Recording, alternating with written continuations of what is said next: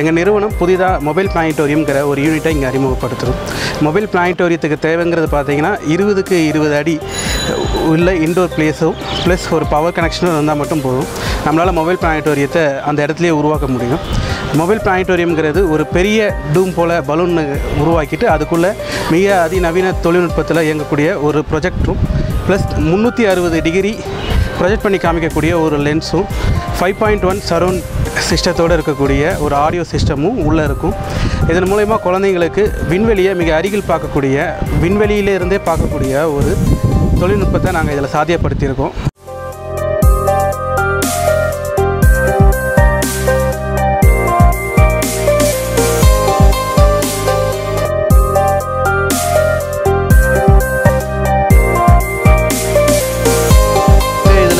ஒரு பெரிய மாற்றங்களை ஏற்படுத்தியிருக்கோம்.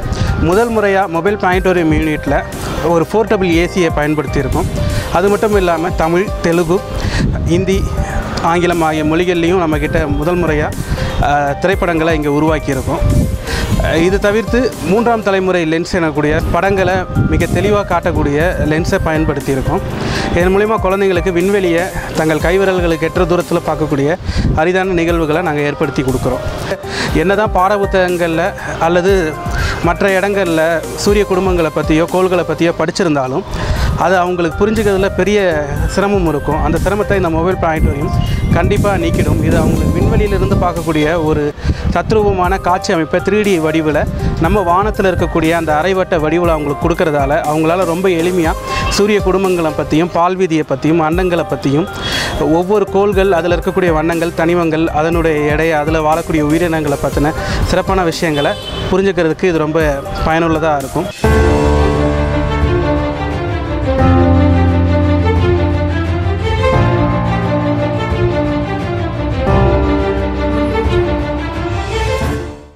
ஃபர்ஸ்ட்டு வந்து அங்கே போன உடனே ஒரு பெரிய டூம் மாதிரி இருந்துச்சு. எனக்கு சும்மா ரொம்ப இன்ட்ரெஸ்டிங்காக இருந்துச்சு. உள்ளே எப்படி இருக்கும் என்ன அப்படின்ட்டு ரொம்ப இன்ட்ரெஸ்டிங்காக இருந்துச்சு. உள்ளே போன உடனே நான் ரொம்ப அமேஸ்ட் ஆகிட்டேன். எல்லாருமே படுத்துட்டு இருந்தாங்க. ஏன்னா எல்லாம் படுத்துட்டு இருக்காங்க அப்படின்னு பார்த்தேன். அப்புறமேட்டு என்னையும் படுக்க சொன்னாங்க. கீழே படுத்ததுக்கப்புறம் தான் தெரிஞ்சது மேலே வந்து அந்த பிளானட்ஸ் எல்லாம் அழகாக இருந்துச்சு. நான் போன உடனே அந்த பிளானட்ஸ்லாம் வந்து எனக்கு அப்படியே உண்மையால் ஸ்பேஸில் இருக்கிற மாதிரி ஒரு ஃபீல் வந்துச்சு. பிளானட்ஸ்லாம் எப்படி இருக்குன்னு பார்த்தோம். அங்கே எங்களுக்கு ஃபஸ்ட்டு சன் காமிச்சாங்க. அதுக்கப்புறமா 8 பிளானட்ஸும் எப்படி இருக்குன்னு பார்த்தோம். அந்த ஒரு பிளானட்ஸ்லேயும் மக்களால் வாழ முடியுமா வாழ முடியாதான்றதை பார்த்தோம்.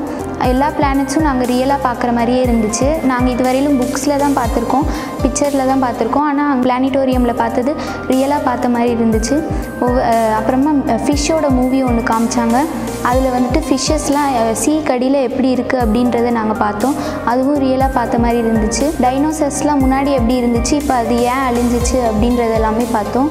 நான் மொபைல் பிளானட்டோரியம் நல்லா என்ஜாய் பண்ணேன். Mobile planetarium is a dome-shaped digital theater which educates the students about the space science. This helps the students to grasp more knowledge and acquire the same with entertainment. This also helps the students to break the monotony of the classroom teaching, blackboard, books, etc. so that they make themselves comfortable to see this and take more information by watching the digital screen inside that igloo-shaped structure. It motivates the students to ensure and pursue their higher studies in astronomy, astrophysics, space science, etc. We have many fields nowadays, and this is an alternative for the emerging field and its need of the hour. So we are going to give a basic foundation, and it helps the students to go further where the sky is not the limit. So this is a great opportunity for a student to look for an alternative and fly higher.